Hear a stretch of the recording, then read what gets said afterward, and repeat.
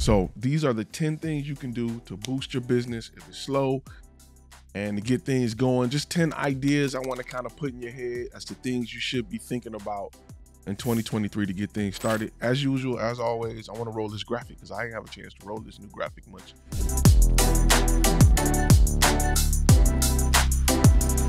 So anyway, real quick, I want to kind of go over 10 things you should be, or 10 ideas to help you kickstart your company in 2023. And some of these things you already know, right? If you are a gold member, which you are, you already know what these things are. A lot of these things are, but I want to just kind of lay them out just so we can refresh and say, okay, maybe I ain't think about number 3 or number 4. One, of course, is the one I triple, quadruple drop kick you guys in the throat every freaking day. And it's about determining your niche and specializing in that type of content. That is the most, if you have not done that, don't even go to the next steps. If you have not done that, don't ask me where the client's at. Don't ask me how to grow your business. Don't ask me how to get more people on your website. Don't ask me how to make more money. Don't ask me, should I upgrade to this camera? It doesn't matter. None of that matters if you don't understand who your business is for, period. And if you're not disciplined enough to lock down your niche, you are where you deserve to be. And that's lost in space. That's number one. If that does not take place, you cannot move forward on any aspect of business. So that's number one. Number 2, right? You need to build a professional website that's well designed to showcase your ability to solve a problem, not take pretty pictures. To solve a problem. If I get 2 content creators side by side and one got nothing but pictures and the other got nothing but text explaining to their ideal client how they can solve their problems, that guy with text is going to beat the video guy or picture guy all day.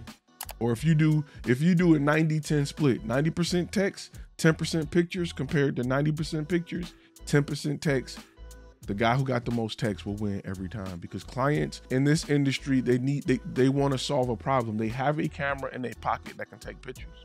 They cannot solve their own problem using content. They don't understand it.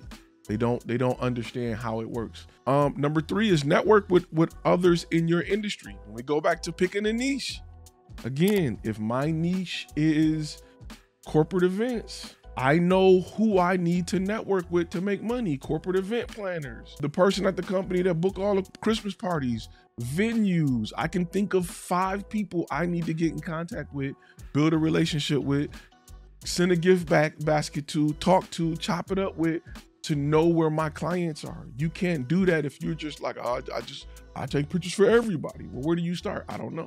So understand your niche, have a website to prove that you can solve the problem, and then network with people within your niche. Those are things that you should be doing. If you can't think of people to network with, you have not niched down enough. Number 4 is offer promotions and discounts. People sleep on this, right? I don't care if you have to inflate the price just to offer a discount to bring it down to what you want to sell it for. Getting a discount feels good. Getting a discount feels wonderful. It felt like it drives you to take action. And when you're networking with clients in your niche, offer them a kickback. Hey, you got a venue? Every time you book us, we're giving you $100, whatever. We're shooting an ad for you for free, whatever. I showed you a beta client connect with a huge marketing company that goes to Chamber of Commerce and do all of that whole Chamber of Commerce marketing for free to get access to their people. That is something you should be stealing and using. This marketing company that is $1 million marketing company is saying, we go to that chamber and we do their stuff for free to get access to their people. You can also do something like that, especially if it's like a higher end client. Number 5 is utilize social media. You should be posting and not just pretty pictures. If you go to FlashFilm Media, I don't post a lot of final products. I post a lot of, this is the process. This is what we're doing. This is where we are today. We're filming for this. That is what clients want to see. Every now and then it's a final product, but I deal with a whole lot of NDAs, more than I ever thought I would in this industry. I never thought I would deal with this many NDAs. Let's talk about number 6. Number 6 is it's collaborate with other creatives.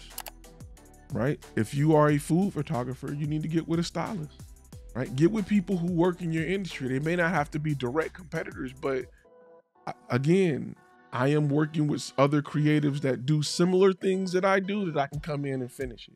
If you are a drone pilot, get with a videographer, get with a photographer that needs drone shots. Work with other people. There are other companies that are similar to what you do, who you can add something to what they need, and then they can just call you up and fill up your calendar.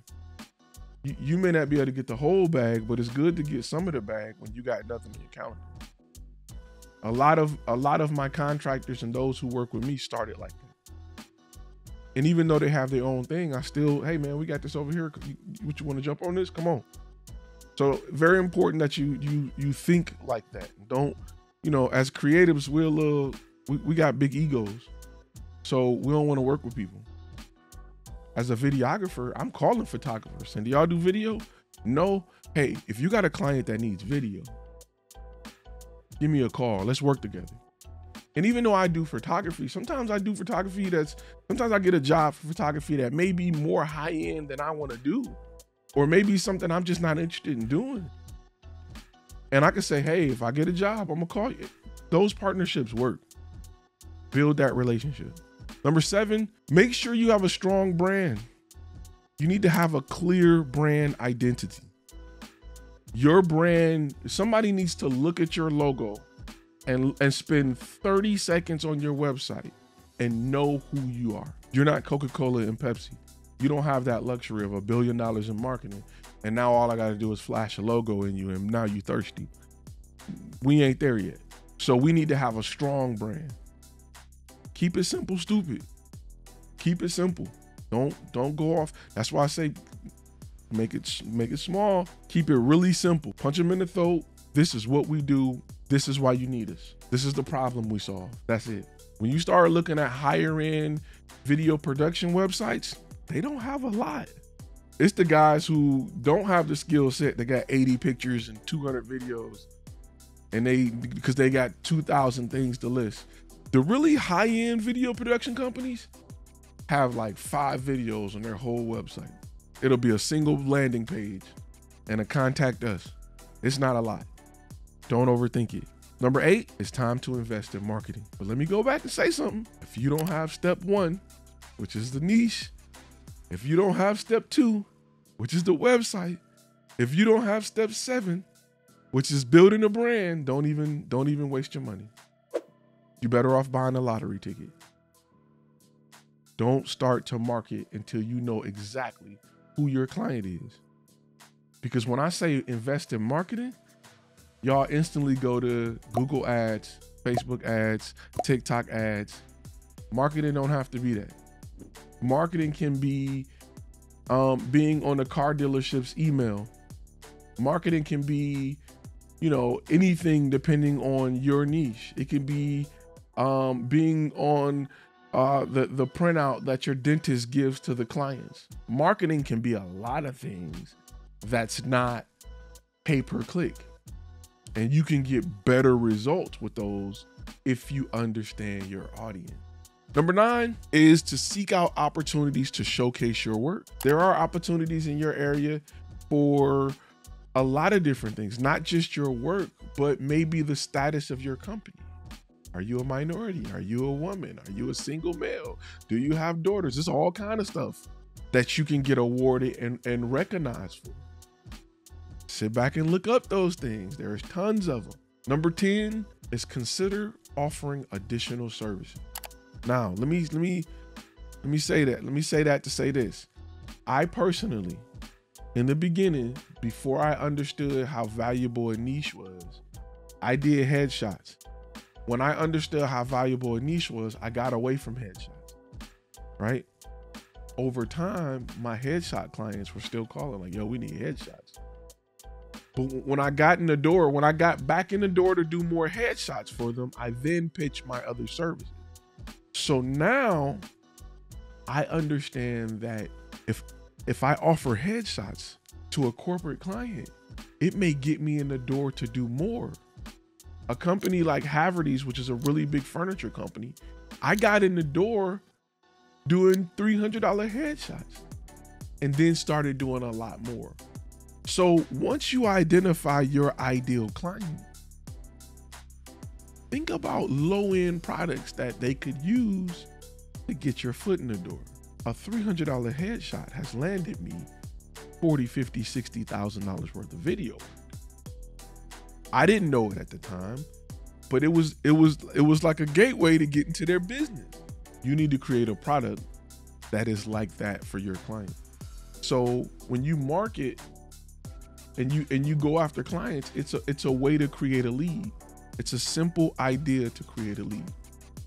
But we can open it up because those are my 10 ways or 10 ideas to help you kickstart a slow business in 2023. I wanted to start off the year and give you guys some ideas and some directions and things that you may say, I never thought, okay, let me start doing more of that. I'm doing 4 of them. Let me do 10 of them. Grow your business and not get caught behind in the curve. All right. I'm going to ask you to do what I always ask you to do and be safe, and I'll see you in the next video.